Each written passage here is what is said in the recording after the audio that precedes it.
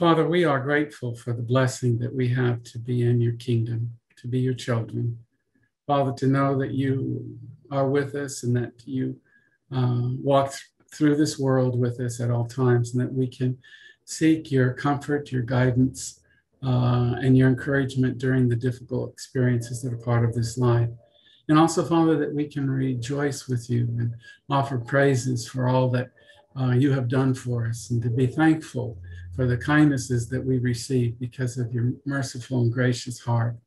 Father, we thank you for your son, Jesus. We thank you for the blessings that are ours because he came to this world, took on flesh, endured suffering as the perfect Lamb of God, and gave his life in order to provide forgiveness for us.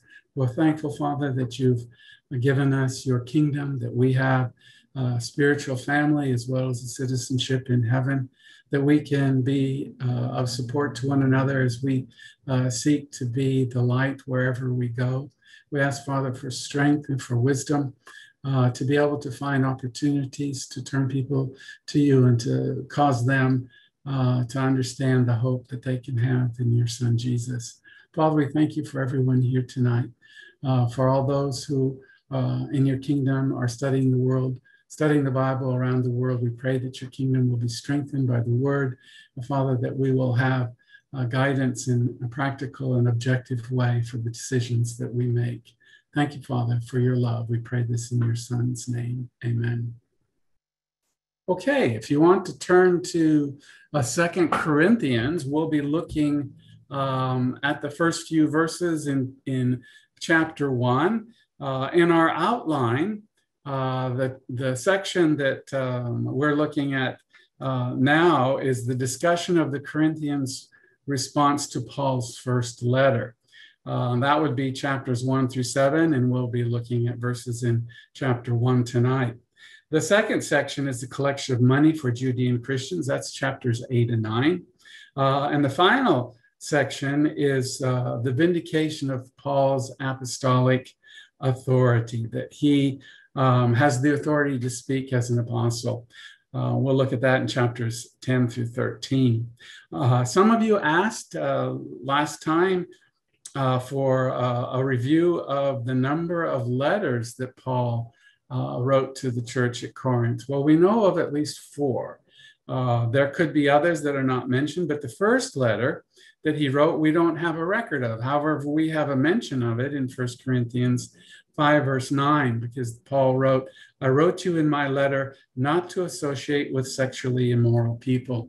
So he wrote them a letter about their moral and ethical codes, and that letter we don't have.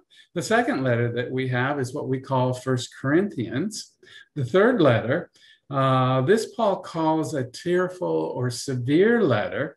When he writes in 2 Corinthians 2, 3 through 4, he said, I wrote you out of great distress and anguish of heart and with many tears. So that was the third letter. We don't have that one either. The fourth letter is the letter that we call 2 Corinthians. So we know there were at least 4 letters, and also Paul made several journeys there, some quick and some short, whereas the others took a little more time, and he spent time with them teaching them the word of God. The reason that this letter was written is to explain his service to God as an apostle and how that was applied in his ministry and his service in Corinth, and to discuss the letters that he wrote.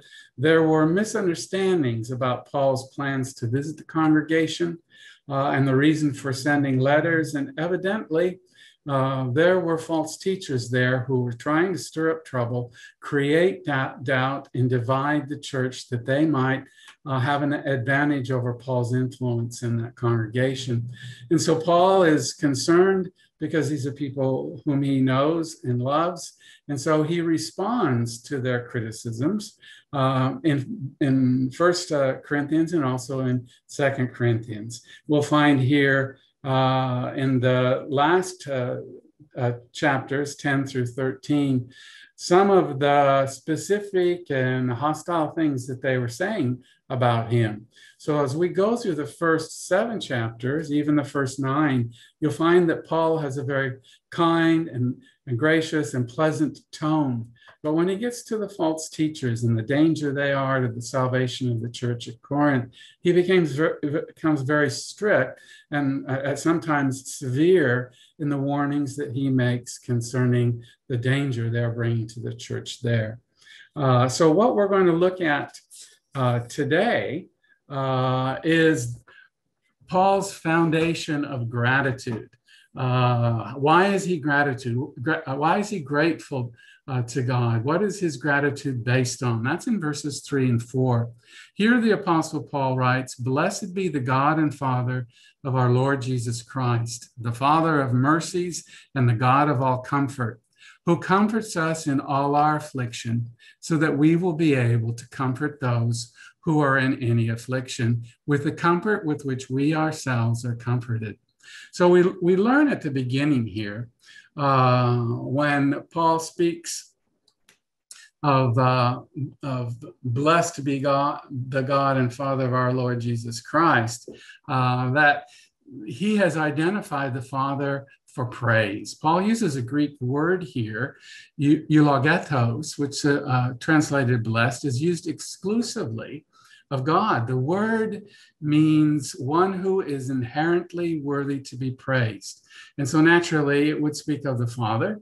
And we find in Romans chapter 9, verse 5, that it is used to describe Christ. So God is to be praised. He's inherently worthy to be praised. Why?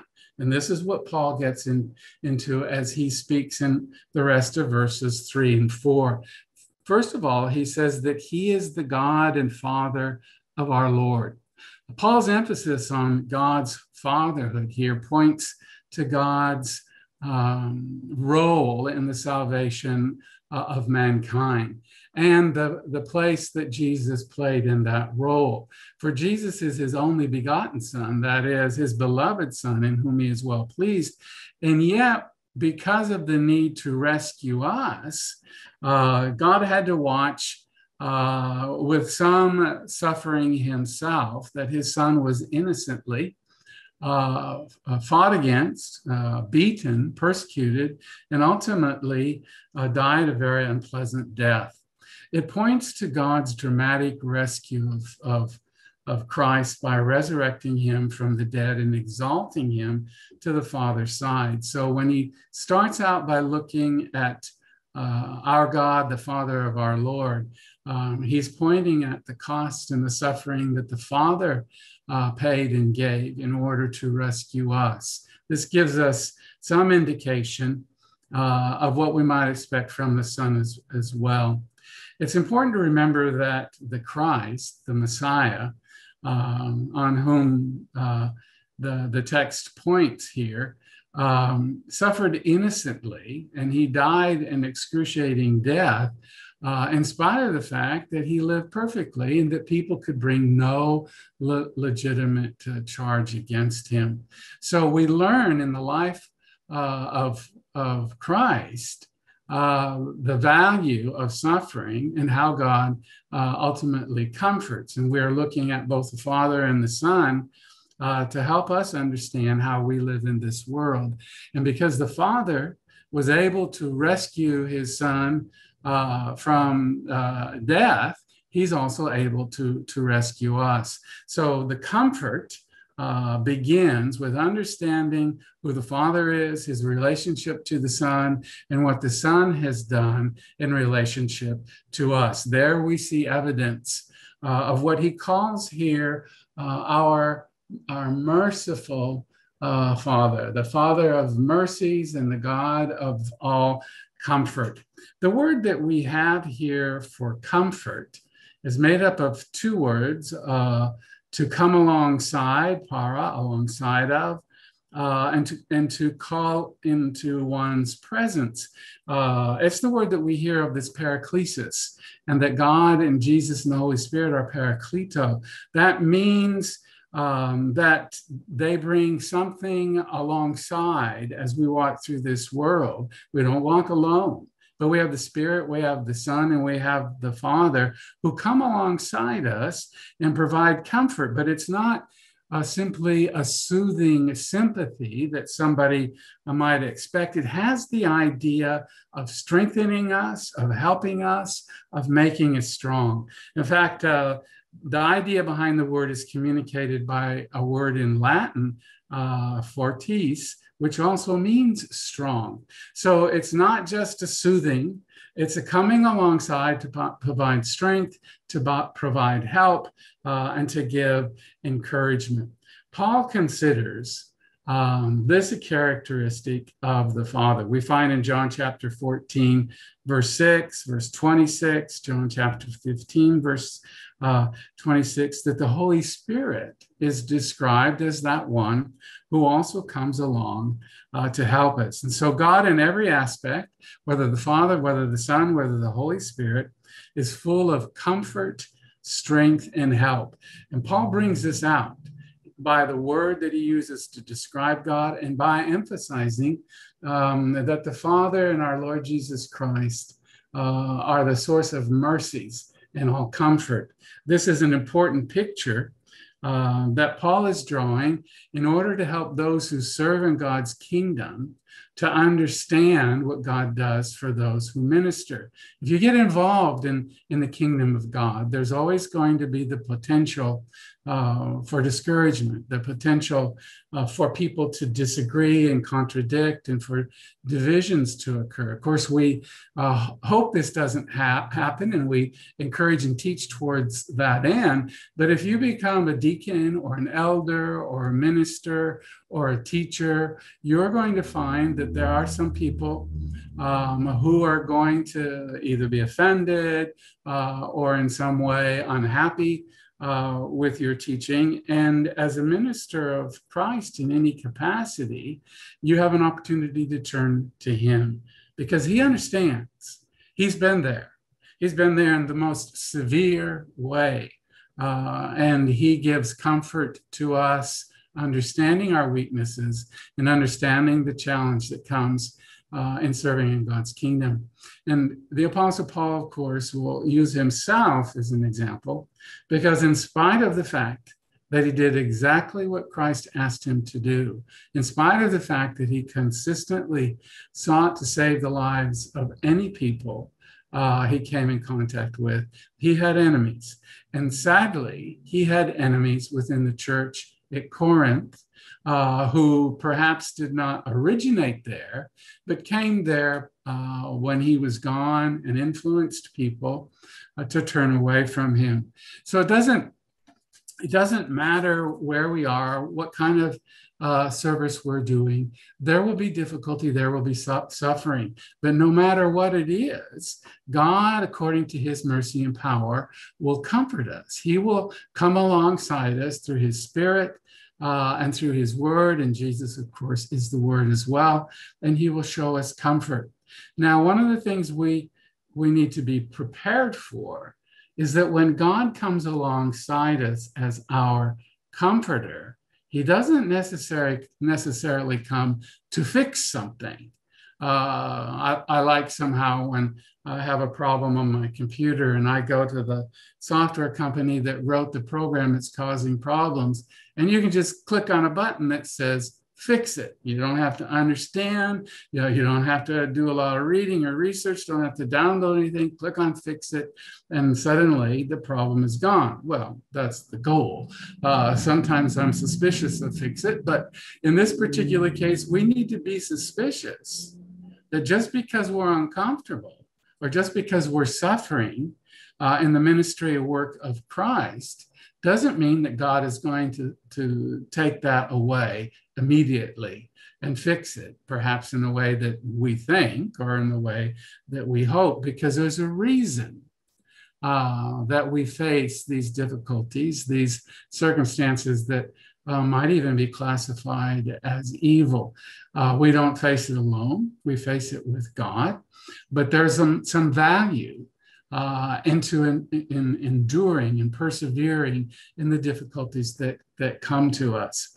Paul wants the church in Corinth, as well as us today, to know that God will assist us, he will help us, and he will strengthen us. He will stand by our side because he is capable. He is all powerful, and he understands the difficulties that we face.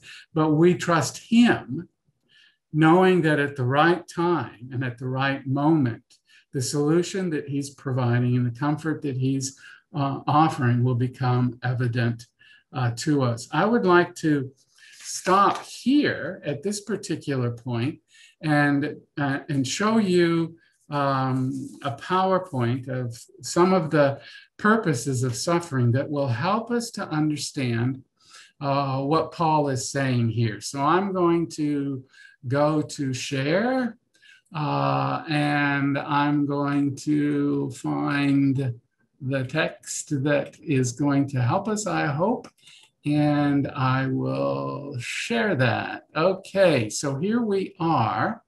2 Corinthians, the purpose of suffering. If for some reason you would like a copy of this paper, just put a note in the chat saying you would like it. I'll email it to you. Or if you would like, I can actually email it to everybody when I send out the notification that it has been, the video has been posted. But we'll start with this, and later on, if people are interested, I'll email it to you, and you can take a look at it. First of all, suffering in the context of the difficulties that are part of ministry relationships and that we do in Christ's name need to be prepared for, because they will happen. I remember one time when I was preaching, and at the very beginning, there were so many helpful people. One brother would stand in the back of the auditorium, and if I didn't speak loudly enough, or if something was going wrong, he would give me hand signals and tell me what to do. And it was very comforting and encouraging to know that he was there. But there was also a sister in Christ who got a little crossways with me. And one time I did a lesson on integrity in Christ. And she said, "That's a great lesson. Too bad you don't practice it," as she turned and went out the door. And so, you know, you get a few of those in a row and you realize, okay, I need to improve. But you also consider in the back of your mind, tomorrow's Monday, maybe I should resign. And so Monday is usually not a great day for preachers. Not always the case, but that's the time that we have to reflect on what's gone on in the ministry in our lives.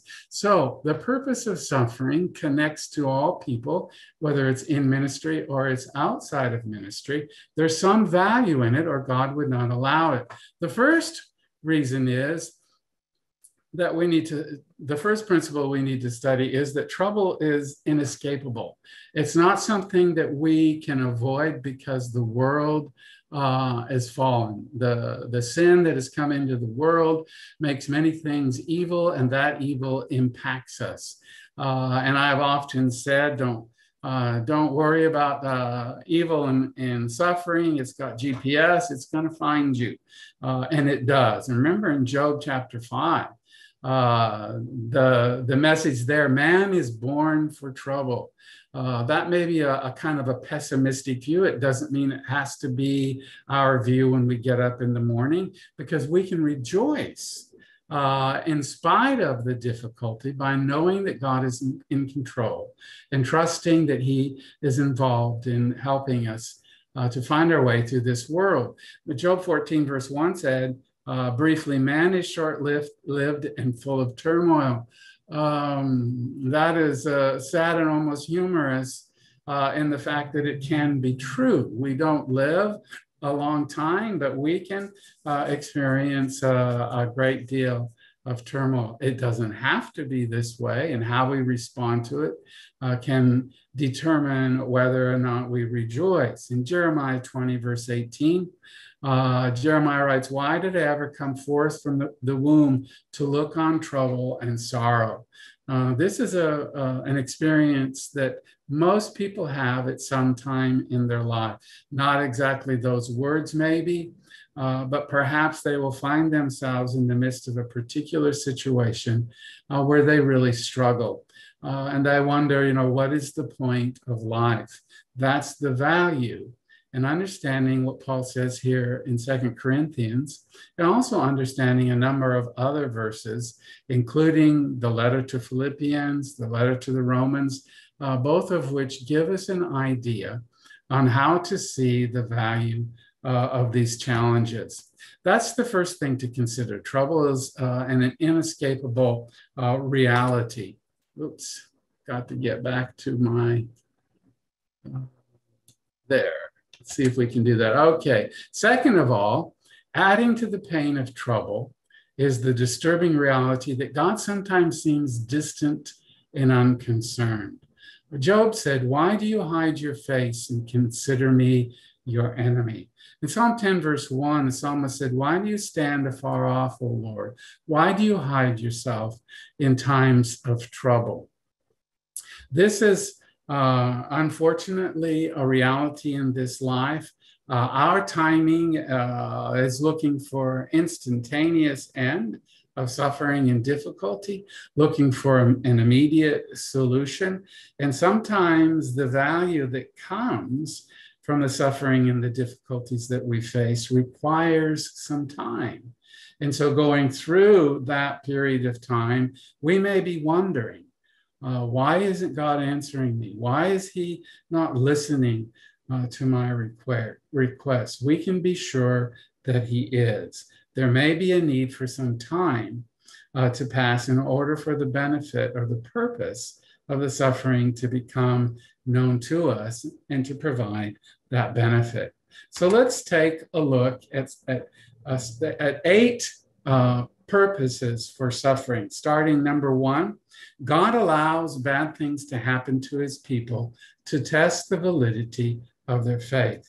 In Proverbs 17, verse 3, the wise man says, quite literally, the Lord tests the hearts. So God provides a situation, not a temptation, but a test in order to test us and to help us to know where we are. You can tell the difference in the New Testament between a test and a temptation because it's the same Greek word. There's only one Greek word, but you can tell in the context whether it's a test or a temptation because a test is designed to benefit us. A temptation is designed to defeat us. And so temptation comes from Satan. God does not tempt us, James tells us in James chapter 1, but the Lord does test us. And this testing helps us to see and helps him to provide opportunities for us to grow where we are weak. Some of you maybe learned to touch type when you were in high school. When I was in high school and they said you need to take a course in typing, I thought, I don't want to. And so I didn't. And of course, as soon as I got into university, I said, well, was that a big mistake? Because handwriting was not possible and testing by the Hunt and Peck method was time consuming. And so I got this program eventually on my computer called Mavis Beacon Teaches Typing. And what Mavis Beacon did was help me to learn where my fingers needed to be and which key was associated with what finger without looking. And Mavis Beacon would test my skills along the way and make a game after it was all over based on the mistakes that I had done. And the game called for the use of my fingers in order to win the game. And those fingers that especially I had problems with were tested and improved. And I could tell you that after 20 minutes a day for a few weeks, I was able to touch type without looking. And this is the kind of thing I'm talking about. Tests are designed to improve us and to help us to know where we are. Temptations are designed by Satan to defeat us. And so God allows bad things to happen to his people so that he can test the validity of our faith. In 2 Chronicles chapter 32 and verse 1, we have a situation with Hezekiah. And the text says, in the matter of the envoys of the rulers of Babylon, who sent to him to inquire of the wonder that happened in the land, God left him alone only to test him, that he might know all that was in his heart. And so Hezekiah might have liked a little help in the very beginning when these people came from Babylon to inquire. But the text said God left him alone to test him, to know what was in his heart. So that's one of the challenges that we face, but we will be encouraged by if we realize that God gives us a test designed to improve us, to help us to grow and to understand our relationship with him.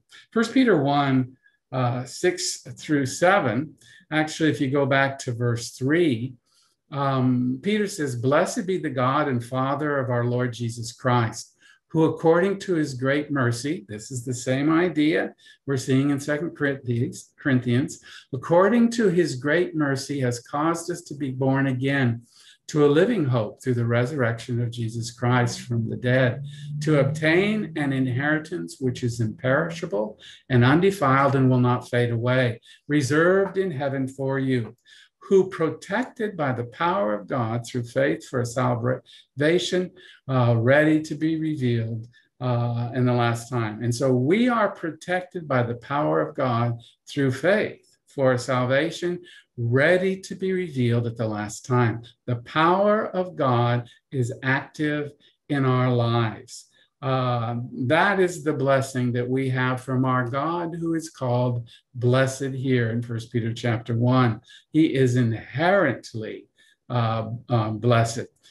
His great mercy, in verse 6, it says, "In this you greatly rejoice, even though now, for a little while, if necessary, you have been distressed by various trials." Here is the challenge. We can greatly rejoice when we understand who God is and how he's working in our life and the power that is ours to help us eventually get through the test. But he says, it may be necessary that you are distressed by the various trials at first, and this will happen. The distress and the pressure has a number of effects that we'll see later, but this is what can help us to come to Christ. And so in verse 7, he says, "So that the proof of your faith, being more precious than gold, which is perishable, even though tested by fire, may be found to result in praise and glory and honor at the revelation of Jesus Christ." Some people will have a test unto death, okay? That's the way it is with some of the heroes of faith that we read about in Hebrews chapter 11. Some of them died, and some of them, we don't have the names of them, but they were sawn in two, and yet they remained faithful to God even to death. This is an encouragement to us if we find ourselves in a difficulty, knowing that there are others who have gone before us who were successful in a test, even a test unto death. The second one says God allows bad things to happen to his people to wean them from the world. That's an interesting idea, because you'll remember in Hebrews, the Hebrew writer says that Christians can be stuck on the milk of the word rather than growing and being stronger and able to handle deeper and significant principles. They're stuck on the basics. Well, bad things can challenge us to not get connected to the world in that way. John chapter 6, 5 through 9 is the record of the feeding of the 5,000. You'll remember there, it says in verse 5, "Therefore Jesus, lifting up his eyes and seeing that a large crowd was coming to him, said to Philip, 'Where are we to buy bread so that these may eat?'" And some people may think Jesus didn't have an idea. Jesus didn't have a plan. Well, the text says, of course he did, verse 6. "This he was saying to test him, for he himself knew what he was intending to do." And sometimes this is what a rabbi or a teacher does. He presents a challenge to a student or to a follower to see if they've appreciated or understood the principles that have already been taught. And so Jesus knew that he was going to feed the 5,000. He was going to do a miracle, but he's wanting his 12 disciples in a controlled and safe environment to have a test to see if they knew what to do. And the solution, as it often was, is to turn to Jesus and ask for his help. Later on, he would be gone from them and not there in person, and they would ask through prayer. So the second principle is God allows things to happen to his people, bad things, in order to wean them from the world. Rather than seeing only the solutions that the world offers, we need to turn to God and to find those solutions which he provides. The third reason for suffering, God allows bad things to happen to his people to call them to their heavenly hope. In Romans chapter 5, verses 3 and 5, if you've read Ken's book on the joy principle, you know this is a key verse and understanding the principle of joy. If you haven't read his book, go ahead and read it, because we're going to be preaching on Philippians, and you'll get a lot of encouragement from that particular book, and we hope to reinforce it. Gina and I do in our sermons. But in Romans chapter 5, 3 through 5, it says, and not only this, but we also exult in our tribulations, knowing that tribulation brings about perseverance, and perseverance proven character, and proven character hope. And hope does not disappoint, because the love of God has been poured out within our hearts through the Holy Spirit who was given to us. And so Paul says here, we exult in our tribulations. Now, this is going to be a challenge, because normally we get into pity parties, not in exultation parties. When something difficult happens to us, it's not our natural human response to rejoice, but we can under the circumstances that he gives here. First of all, the word tribulation comes from the word that they use to press the juice out of grapes. They'd put the grapes in a low place, and they would go out there barefooted and press the grapes until the juice came out. And so he's saying situations will come to us, pressing situations that cause that kind of pressure, but we can exult how? Knowing that tribulation brings about perseverance. If we understand that we will learn to endure. This is James chapter 1, starting in verse 1 all the way down to verse 5. He's talking about facing the tests and the trials in this world with joy, because we know that God is going to bring out a positive result. And the process is experience tribulation, learn to persevere, develop proven character, and then have hope. People without hope in this world, and we see them all over the news and all over the internet, are people who are not learning how to make the right response in tribulation. Difficulty comes and they want an immediate solution. There's no stopping to know and to think logically and to reason. This difficulty is giving me strength to persevere. And once I have strength to persevere, I am prepared in my character for difficulties that will come into my life later. And then when I face those difficulties, I will have hope. I will know that there is a solution. And so he says, we're not disappointed with this kind of hope, because we see that the love of God has been poured out within our hearts through the Holy Spirit who's been given to us. So turn to God. Seek his wisdom. He says, pray and ask if you're not figuring out how to get through trials and difficulties. And he is gracious and generous to give us. He doesn't hold grudges. He doesn't complain. He gives you generously in answer to your requests, and then we can find joy. We are able to exult. We will not be disappointed in this life if we follow the wisdom that Paul has given us here. 2 Corinthians chapter 4, the very book we're studying, later on we'll get into this idea. He describes it this way in verse 17: for momentary light affliction is producing for us an eternal weight of glory far beyond comparison. In a nutshell, he's saying the suffering in this life is really short when you compare it to eternity. Eternity is forever.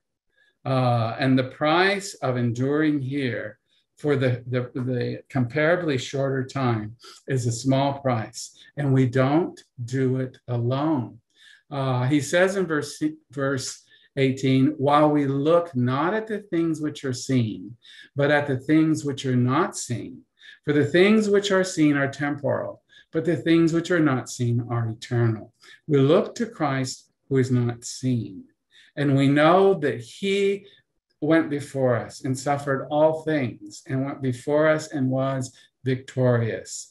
God raised him from the dead, and his power is now available for us. And so if we will look to the unseen, if we will look to those heroes of faith, if we will look to Christ and know there is a world beyond the visible, and that's our home. Our citizenship is in heaven. It's not in this country first. We are children and citizens of the kingdom. All empires go away. All empires collapse. And some of them God crushes because of their sinfulness. But we are not citizens here. Our hope is in another unseen land. So that's the third reason that God allows bad things to happen. The fourth is that he reveals to his people what they really love, or you might say what they really should love. In Genesis chapter 21, 1 through 2, you have God giving Abraham a son. So it says God gave Abraham a son, and then later on, this is a fairly long passage if you read the context, he gives him a son, and then later in chapter 22, 1 through 2, this only son that he had through his wife, the one who through whom all nations would be blessed, he then calls upon him to sacrifice. And so this thing that seems bad on the surface helped to reveal to God and to Abraham where Abraham's true love was. Was he so connected to this son who was the son of promise in his old age? Was he so in love with him that he would contradict or go against a direct command of God? And Abraham showed that he would not contradict the commandment of God. And he trusted that however it was going to work out, that God would do it because God was in control. And of course, God did. God provided the ram that would be sacrificed instead of Abraham sacrificing his son. So this bad thing helped to reveal to Abraham where his true love was. And it also gives us an opportunity because we can read about it and find in him the same kind of benefit. Number 6, God allows bad things to happen to his people so he can reveal his compassion to them. In Isaiah 49, Isaiah writes, "Shout for joy, O heavens, and rejoice, O earth. Break forth in joyful shouting, O mountains. For the Lord has comforted his people and will have compassion on the afflicted." Notice the key word there at the end. The nation of Israel was afflicted, but it says that God will have compassion on his afflicted. And so he's telling them, Isaiah is, to shout for joy and to rejoice. And he's speaking to the heavens and to the earth and to all of those who are God's people to know that God is going to comfort his people and he will have compassion on his afflicted. And so we can shout for joy. We can shout for joy because we know what the heavens know, what the earth knows, what the mountains know, that God has all power and that he cares for us, and that power will result in his showing compassion. He will not let the end be bad, even if we don't make it in the way that the world calls success in this world. We will make it to that kingdom that he's promised us, and that citizenship which is ours for eternity in heaven. So believers never know God more intimately than when he comforts them in their suffering. And that's what we can learn as well. Number 7, God allows bad things to happen to his people to strengthen them for greater usefulness. We see something similar in James chapter 1, 2 through 4 that I referred to several times before. He says, "Consider it all joy, my brethren, when you encounter various trials, knowing that the testing of your faith produces endurance. And let endurance have its perfect result, so that you may be perfect, complete, lacking in nothing." And so the emphasis here is that by going through this suffering, this test, this trial, we are strengthened, and we will find ourselves more useful to God, more useful, in fact, to the lost, as well as the saved, because we gain the strength that we need to endure. We are refined by trials, the same as gold is refined by heat. One of the things I observed as I worked in Slovakia was how I was surprised, shouldn't have been, that the difficulties and challenges I faced while serving as a preacher in the United States prepared me in very specific ways for things that I would face in Slovakia. I didn't look at it that way. I had no idea that that's how it was going to turn out, because I didn't know I would be going anywhere other than preaching in the United States. But this is the key. The key is we become more useful. Now, we see that, of course, in just not necessarily the spiritual usefulness that we gain, but in anything where suffering leads to strength and greater usefulness. Look at number 8. God allows bad things to happen to his people to enable them to comfort others in their trials, because God the Father has experienced suffering, because Jesus Christ has experienced suffering, because we've caused the Holy Spirit to be grieved. These are things that they can understand, and God the Father, especially through his Son Jesus, who became a man. We can, in the same way, be prepared, learn skills, find opportunities to comfort people who are facing the same or similar trials that we have faced. In Luke chapter 22, verse 31 through 32, Jesus says to Peter, Simon, he says, Simon, Simon, behold, Satan has demanded permission to sift you like wheat. And so this is a request, much like when Satan in the book of Job went before the Father and asked for permission, basically, to cause Job to suffer. Satan wanted permission to sift Simon like wheat. Jesus said, but I have prayed for you that your faith may not fail, and you, once you have turned again, will strengthen your brothers. Now, pay attention that Jesus didn't pray that the challenge would be taken away, that the suffering would be taken away. He didn't pray for that. He prayed that he might have the strength and faith not to fail. And then he would be prepared with that strength to strengthen your brothers. In verse 33, but he said to him, Lord, with you I am ready to go both to prison and to death. Peter was sincere in what he said, but he wasn't aware of how the sifting of Satan would affect his immediate behavior. And in verse 34, Jesus said, I say to you, Peter, the rooster will crow, not crow today until you have denied 3 times that you know me.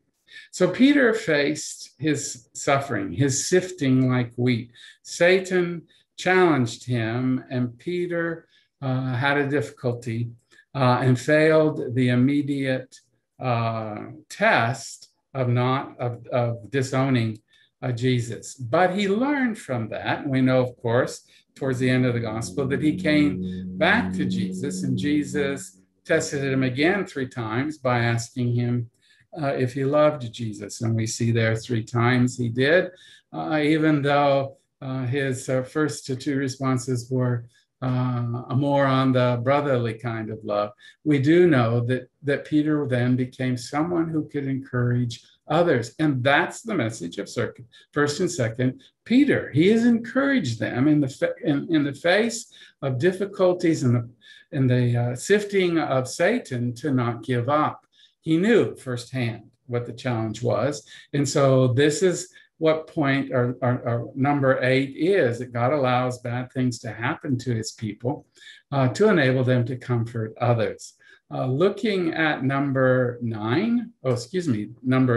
Number 9 is coming back to the word, coming back to chapter 1 of 1 Corinthians, and realizing that we have in advance been given knowledge about who the God is that walks with us. Who is it that comes along and gives us strength? We have his word that will comfort us, and we have our servants. For example, in Psalm 46, verse 1, we find that God is our refuge and our strength, a very present help in trouble. So his presence is with us, and he gives us comfort in the face of these challenges that bring suffering.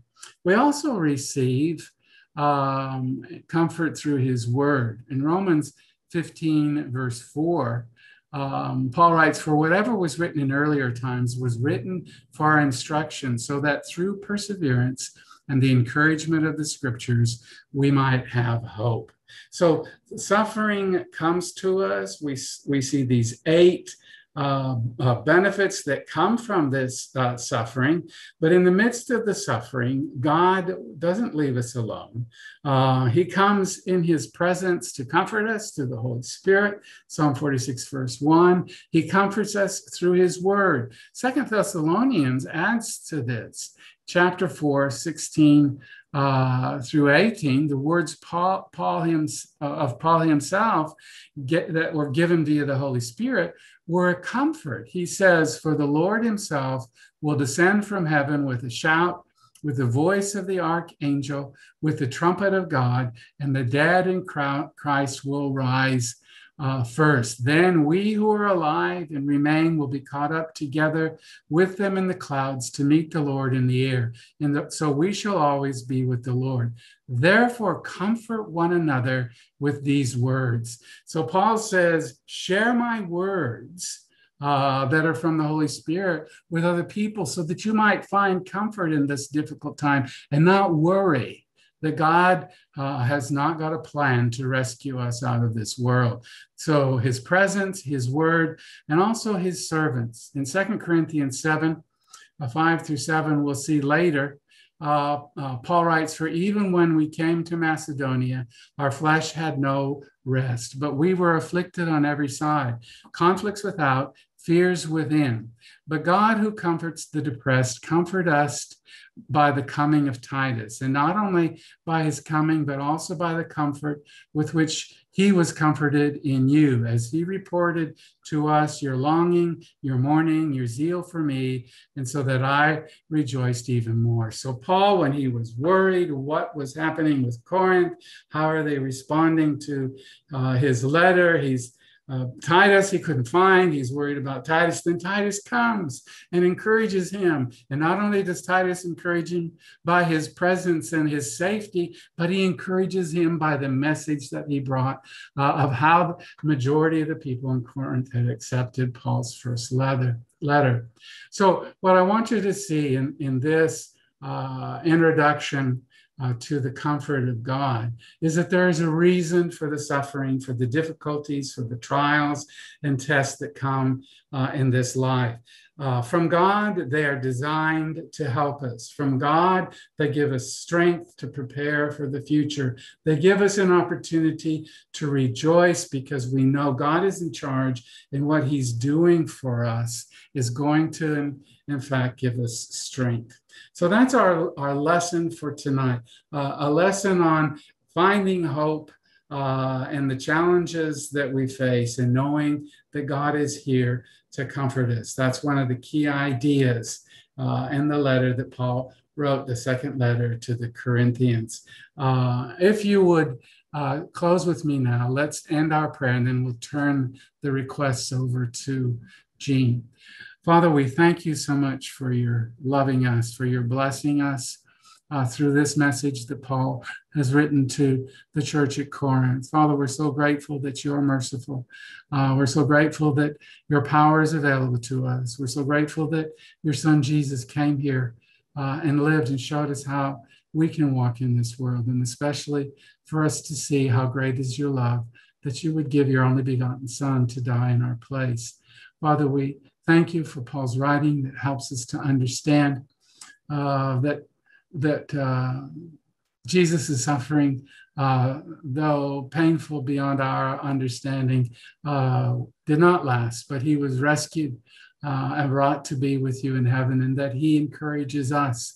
He understands us, and he's our advocate before you and against Satan. And we thank you for that and for the hope that we have in the friends that are ours in your kingdom, for the people who encourage us and for the people that we encourage. Thank you, Father, for your love and for this message that we've had today.